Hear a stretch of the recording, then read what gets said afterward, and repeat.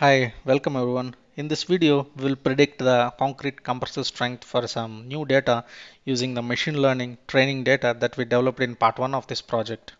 Let's import some necessary libraries such as NumPy, Pandas, Matplotlib, etc. So using this NumPy load function, let's import the NPZ file that we have saved in our previous video tutorial, that is concrete underscore strength underscore ML data dot NPZ.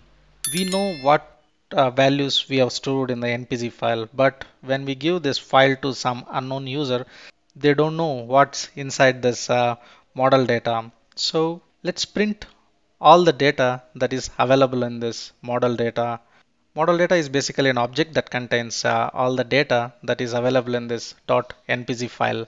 It can be seen that there are 1, 2, 3, 4, 5 variables stored in this. So the first one is weights norm, bias norm, feature mean, features STD, standard deviation, and prediction guidelines. Let's see the guidelines about using this train data. I've just printed this model data prediction guidelines. So here it has given some instructions on data normalization and some description about the input values such as cement quantity, blast furnace slag, fly ash, etc., etc., age, and the target variable that you can predict using this machine learning model.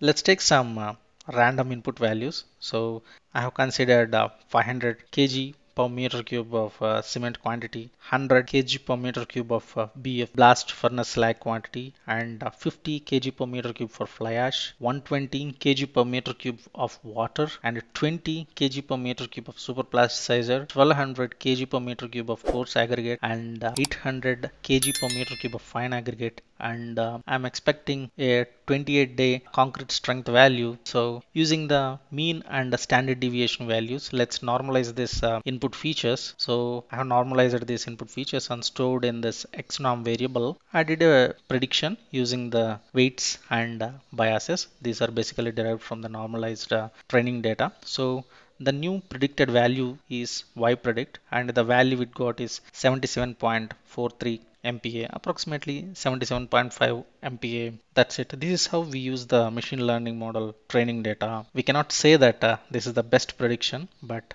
this is the best we can get using a simple linear regression model. In our later projects, we will upgrade our machine learning algorithm for more accurate predictions. If you have any questions or suggestions, we recommend you to please write them in the comment section below the video. We greatly appreciate your feedback and we will do our best to respond to each and every comment. If you like our content, please hit the like button and subscribe to our channel. Happy learning. Thank you.